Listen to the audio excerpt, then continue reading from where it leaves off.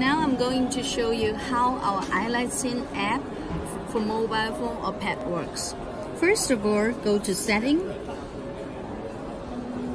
Wi-Fi, and connect to the router that is connected to the gateway by Ethernet cable.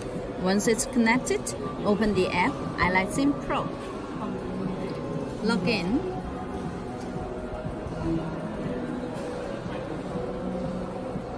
Okay, so as you can see here, we do some tests. We already add all the lamps and sensors here, and for example, we can control a single lamp. High bay. So I can turn it on. I can turn it off, or I can turn it on.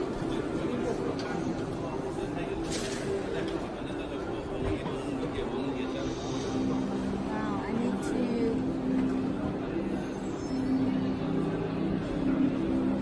change the brightness. Okay, this is for one single device. Also, I can control for a group of lights, the linear group. I can change the brightness.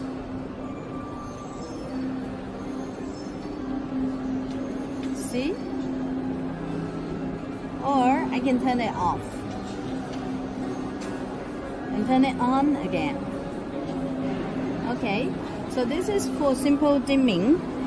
And besides this, we can set motion sensor and daylight sensors. As you can see, the motion sensor, this is a 3-step dimming motion sensor. So we have task level, waiting level, and background level. Just set the right percentage and the hold times.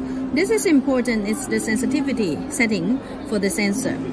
The microwave motion sensor we have right now is 15 meters. So if it's installed 12 meters, then we need to make it 80% or 70% to lower the sensitivity. Now, once it's done, then we click OK.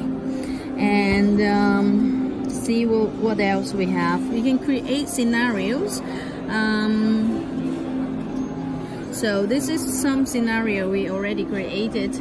Once you click it, it will run. Or we can add scenarios ourselves. So we enter the scenario name and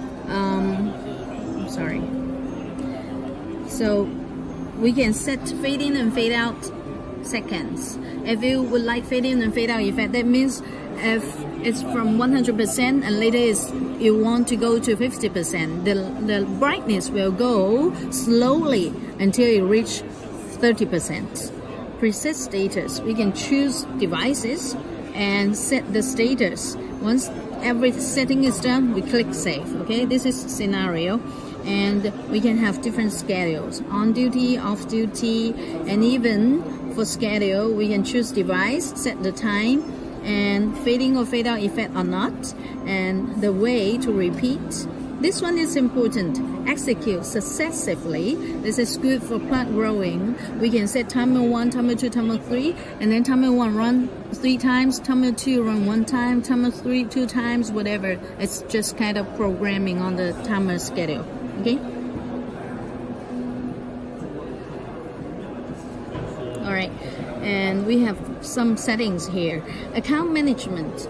From mobile app, 1 admin account and 20 sub-accounts. So we can create the accounts here. And we can add device, add group, or edit device, edit group here. Sensor and switch and remote control are bound here to a group of lamps or a single lamp. So firstly, we need to choose a motion sensor, let's say. Okay, a motion sensor, and then choose the linear light. Once the motion sensor and the linear lights is chosen, we click save, and it's done. Alright, this is binding setting. And we have gateway setting here. Gateway setting, if gateway is online, how many quantity in total, everything is listed here. And we have system reports. This is also important. With the setting, you will be able to see how much is saved this month and the usage of last month, saved last month. We can do the setting. You can choose the currency, US dollar, and you can put the electric charge here. Once this is done, click save. Okay, this is a system report, and we have version information, and you can even log out.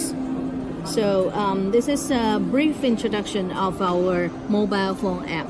Thank you.